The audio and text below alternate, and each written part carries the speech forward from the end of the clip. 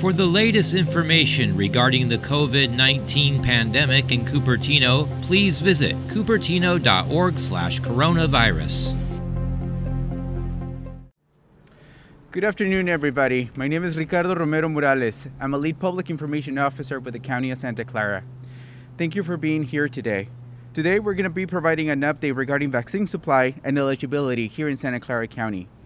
Today, we're joined by the following speakers: Dr. Marty Fenstersheif, COVID-19 Testing and Vaccine Officer for the County of Santa Clara. Dr. Jennifer Tong, Associate Chief Medical Officer for Santa Clara Valley Medical Center. Betty Duan, Public Information Officer with the County of Santa Clara.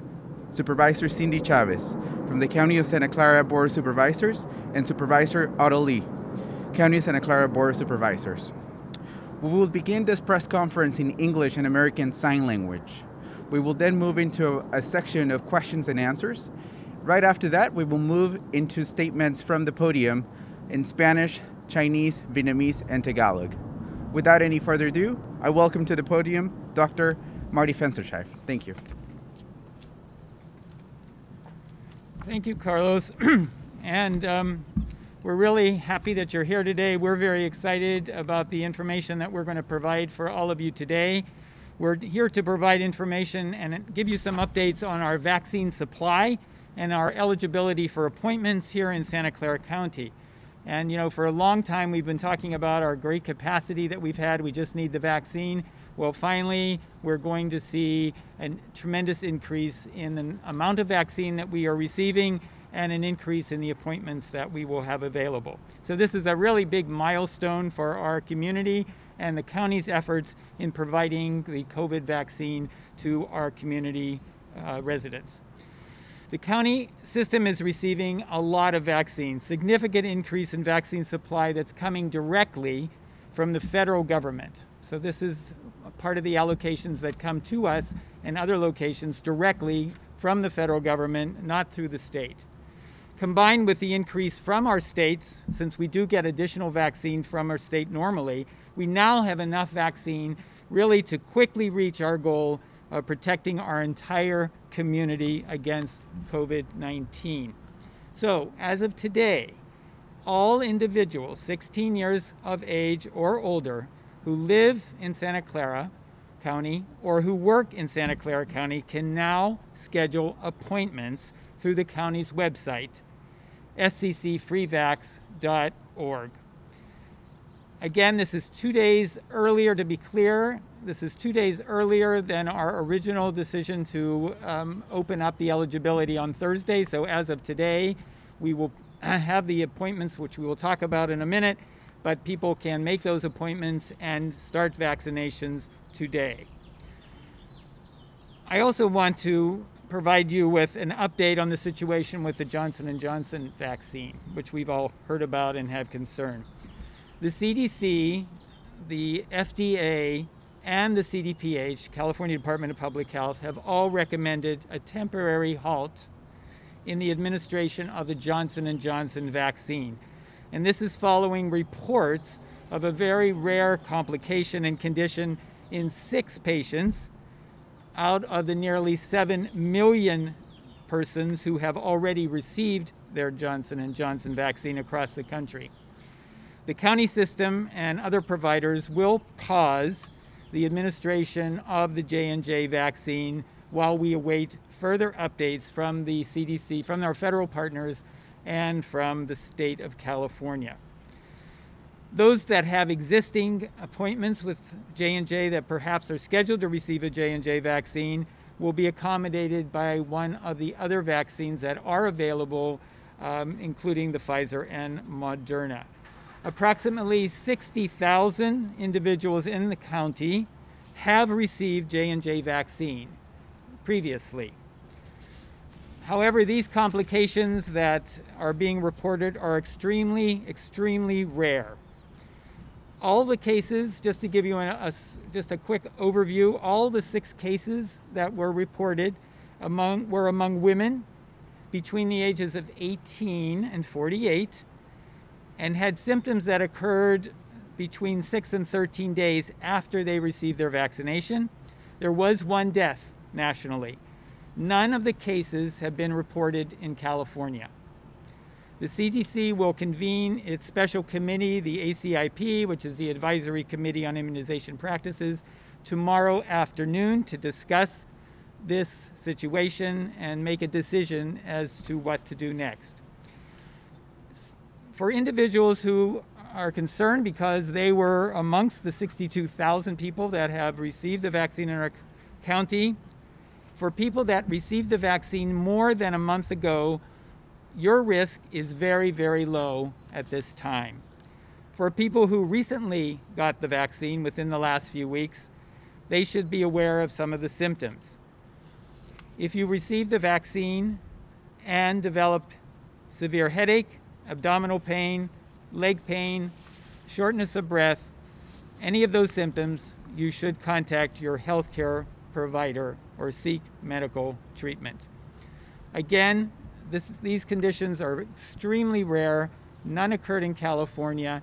And again, we shall hear, while we're pausing, we will wait the results from the discussions at the federal and state levels. At this time, I would like to introduce Dr. Jennifer Tong, who's leading our vaccine efforts in the field, for a further update on our capacity and scheduling of our appointments for this week.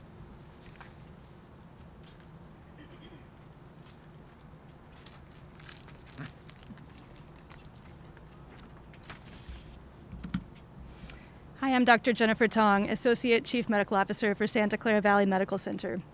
With this expanded supply of vaccines, the county health system has been able to open up tens of thousands of new appointment slots for the remainder of this week. We'll be adding even more appointments throughout the rest of this week and for the week ahead. Anyone who's age 16 or older who lives or works in our county is encouraged to schedule an appointment as soon as possible. Our county health system staff have been working tirelessly for this moment. We've built the infrastructure and the capacity, and now finally supply has arrived. Appointments can be booked through the county's scheduling website, which can be reached through sccfreevax.org. That's sccfreevax.org. Once on that website, click on the button to book an appointment and select Santa Clara Valley Medical Center. We do anticipate heavy traffic to our website over the next few days with this expansion of eligibility. So please be patient. Check back later if the website is temporarily down or if appointments are fully booked. New appointments are added regularly by the county health system as well as other vaccine providers throughout Santa Clara County. Those without access to a computer can call 211 or the Valley Connection call center at 408-970-2000. Please note that wait times may be longer than usual over the next few days due to the expansion of eligibility. I'd like to thank all of the county staff who have worked day and night, literally, to make this possible. And I'd like to thank the support of our Board of Supervisors and County Administration who've dedicated the resources to make sure that we were ready to vaccinate on this large scale. With that, I'd like to go ahead and introduce Betty Duong to share information about our outreach and equity efforts.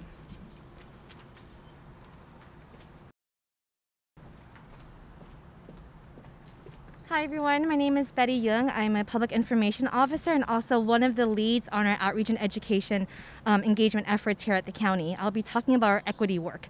So throughout the pandemic, we've seen significant disparities in COVID-19 impacts. These disparities can be seen by geography and race and ethnicity. East San Jose and South County residents have been particularly hit hard, as our Latinx community and our African American ancestry communities.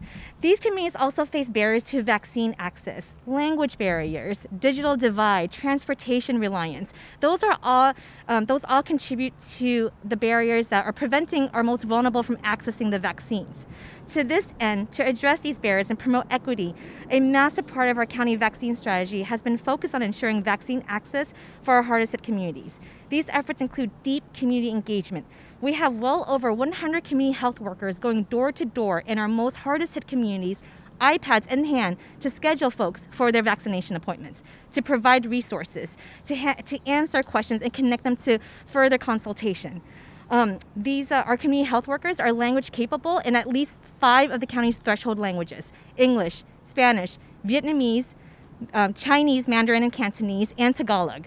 Additional language support is readily available should that language need be demonstrated. Through this method, through this strategy, we are scheduling more than 1,000 residents per week for vaccination appointments. We've also established 5 mobile vaccination teams who are providing pop-up vaccination clinics most days of the week, offering on-site vaccine access to impacted neighborhoods and workers and medically vulnerable residents. Through this strategy, we've delivered more than 20,000 doses through our mobile vaccine program. Language accessibility is baked into every part of our COVID response. This is something that you see in our communications, at our press conferences, on our website. So language will not be a barrier to our vaccination, our outreach, education, or engagement efforts. Equity is not just a feature of our vaccine strategy, it is a central component of the work that we're doing. It is expanding every day, we're adding more to it every day. Because never has there been a time when it's been more clear that the wellness of our most vulnerable community members determine the success of our county in the fight against COVID-19. At this time, I am going to introduce Supervisor Cindy Chavez. Thank you.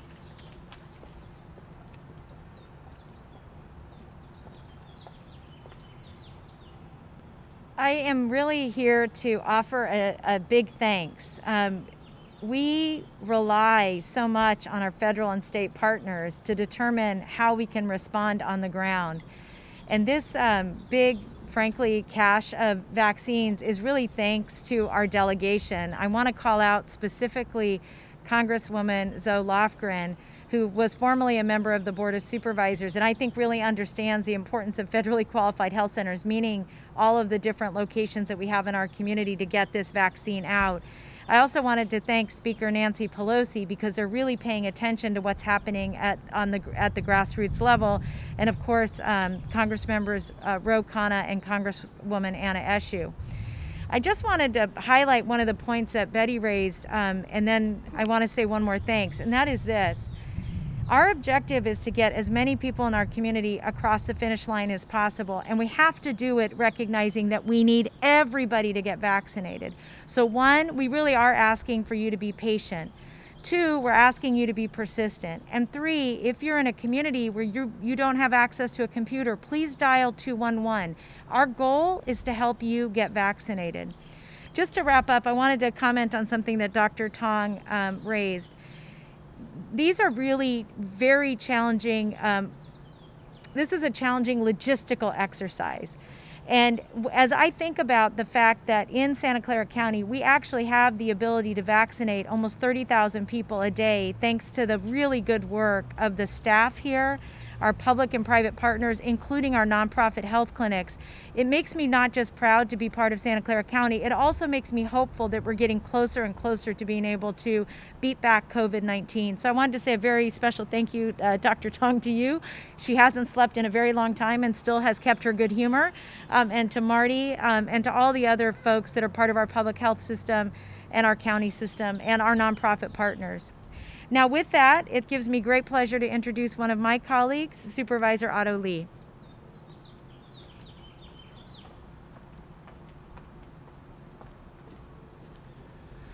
Thank you, Supervisor Chavez. Today is a really exciting day. My name is Otto Lee, County Supervisor for Santa Clara County, representing District 3. Why I say today is a really exciting day is as follows.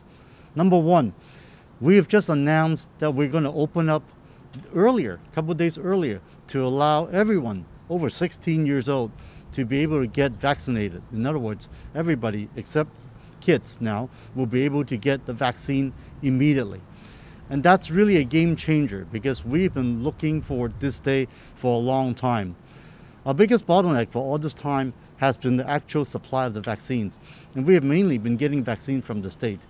The really great news today that we received is that we're receiving more than a $250,000 doses of vaccines of Pfizer, and we are still doing the inventory as we speak. And we're expecting another 40-some thousand of Moderna vaccine as well, adding to close to 300,000 vaccines that we're expecting to receive. The importance of this is, you can look at the scale. We've been only receiving anywhere between 50 to 70,000 from the state every week for the past few weeks. This is close to 4 to 5 times the supply we've been getting. And our county has ramped up to the capacity of able to deliver over 200,000 vaccines a week. And so we've been waiting for this day for a long, long time. And this is really the game changer that we are hoping to get the word out to everybody to go ahead and get signed up immediately at sccfreevax.org. And the website has different languages as well, and please go ahead and sign up and don't wait. I know some people have some doubts regarding hearing the news about the Johnson & Johnson vaccine. Right now, the county will not be administering that, and we will not give any vaccines unless we are clear that these are the ones that we are sure they are safe for everybody. And that's why Moderna and Pfizer vaccines are the ones that we're giving out. And whichever vaccine you can get right now, I would say is a good vaccine, and please go ahead and do that as soon as possible. Another message I want to say, in addition to the thanks that Supervisor Chavez has mentioned to our congressional delegations and the leaders, I also want to thank my old boss in Iraq, General Gus Perna, who I've written to a couple of times, asking him to supply us the vaccines directly from the federal government. And the latest tranche of vaccines received are for our federally qualified health clinic. So I want to thank him for his efforts to help us get the vaccines we need to get out of this COVID situation and really get to see the light at the end of a tunnel. As much as we have this good news right now, we still need to remain vigilant. Getting a vaccine does not mean you're safe. After vaccines, you need to have 2 doses, and you actually have to wait a couple of weeks after the second dose to be fully vaccinated. So the important thing is still got to wear your mask, and as you can see, I'm wearing 2 masks. Still got to do a social distancing, washing your hands, all those important things. But we're really, really close to the end at this point. And so I'm so excited to see that we've got the vaccines. Come on out. Please make sure everybody get vaccinated as soon as possible. That's the best way we could finally open up the economy and regain our freedom. Thank you very much for being here today.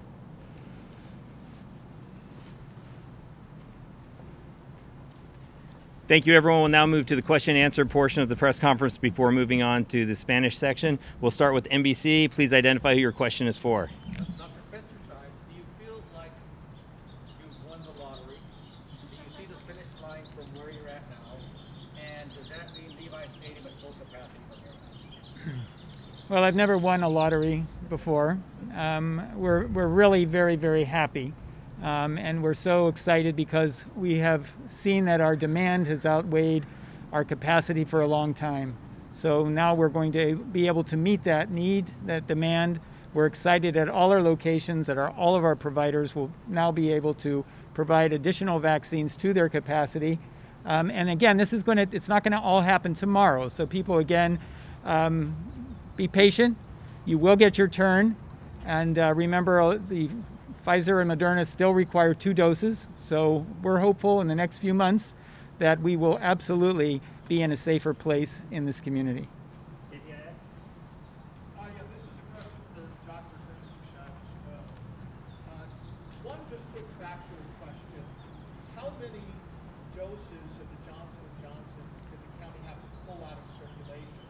And then my second question is, for the 60,000 people that have received this shot, and I know that that oftentimes in the outreach to homeless communities and others, that was the preferred shot. What are you guys doing proactively to reach out to those people to perhaps get them in screen or to notify them of potential side effects? I don't have the exact number of vaccines of Johnson & Johnson that we are holding on to. It's just probably a few thousand doses.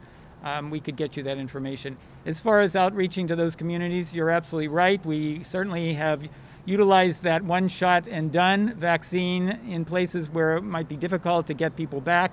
And since all of this just happened this morning, we are absolutely working to make sure that we outreach the communities. We certainly are switching out all of the Johnson & Johnson vaccine and making the proper arrangements to make sure that any dose that we give of Moderna or Pfizer will be followed up by a second dose. So all of that is ongoing. Marty, stay there if you don't mind. Can you offer some insight as to why is Santa Clara County being singled out for such a large shipment? Is there something that was happening here, or is this not unusual? Well, I think everyone here has been very aggressively seeking the vaccine. I think when you look at the numbers over the last several months, Santa Clara County, in my view, hasn't really gotten the fair share that it really should have, given our population. So I think this is the appropriate amount of vaccine that we should be getting. And again, these are federal allocations directly because of our federally qualified centers that we have, and we do have a number of them. So I think it's appropriate that we're getting this vaccine. Just a quick follow-up. Supervisor Lee called this a game changer. What will this do to push us that much closer to the next tier in terms of reopening? Well, this really isn't related to the tiers. Again, I think it's more important that we give the vaccines to drop our case rates, to drop the transmission. And as transmission drops, because we'll vaccinate more, we'll have less cases, less variants. And as we have less cases and the case rate goes down, then we can begin looking at any type of movement out to a less restrictive tier. NBC? Dr. Tom, I'm hearing, getting text that Levi Stadium is crazy busy today. Are we getting to that capacity to 15,000 as we planned? So Levi's is doing a record high number today. They're up to 10,000 today. It is busy, but from what I've heard, I'm headed there next. From what I've heard, the lines are constantly moving. So moving a lot of people through a large space. And we will continue to increase the volume there over the next week. One of the challenges we've had over the last almost 6 weeks now is not having enough vaccine and not wanting to have people just sitting completely idle. So there's a bit of a ramp-up phase for us to bring in even more staff to reach our full capacity. Do you feel like you've been the jackpot? Well, like Marty, I also have never won the jackpot or the lottery. But yes, after many, many weeks of waiting and waiting, this was a very pleasant and welcome surprise. Dr. Tom, you know, we've heard about vaccine hesitance, people that feel that perhaps these vaccines were developed so quickly that there wasn't adequate testing. And we've been trying to convince everybody to get their shot. When you have something like this, where you roll out, you know, Johnson & Johnson, 60,000 people in the county get it, and now we're hearing about this serious, if rare, side effect. How do you continue to convince people that we haven't rushed these things to market, and that there couldn't be other side effects that will manifest themselves? I think the important thing to realize about this side effect of the Johnson & Johnson vaccine is exactly how rare it is. So less than 1 in a million of the people who received the Johnson & Johnson vaccine had this complication. And this complication also can happen spontaneously and rarely at an equally high rate in the general population. So it's very hard to say conclusively that this condition is directly related to the vaccine. Since it is a condition that we see in people who've never received a Johnson & Johnson vaccine. So I think it's out of an abundance of caution that the CD is making this current recommendation to continue evaluating the data and determine if it's if it continues to be something that we should hold and preferentially focus on the other vaccines. So how does this affect school opens, to get more kids after school? Well, so studies are ongoing in terms of the vaccination of children between the ages of 12 and 16. We await for further information from the CDC and the FDA in terms of approval for that age group. But once approved, we stand ready to offer vaccinations to that age group as well. Further decrease the number of cases we're seeing in that age group. Is there a time frame and how long this will go? At this point, I don't know a time frame on that. NBC, sorry, last one. In Santa Clara County, Janssen is about 4% of overall doses. There is about the same here in this county. Ooh, about 5%? Yeah. 5%? Thank you.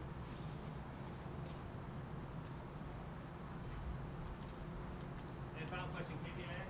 For Dr. Vincent Shine. given the fact that the Johnson & Johnson is probably that you have the least number of doses of those, does that kind of mitigate how disruptive it is to have to pull that out of circulation?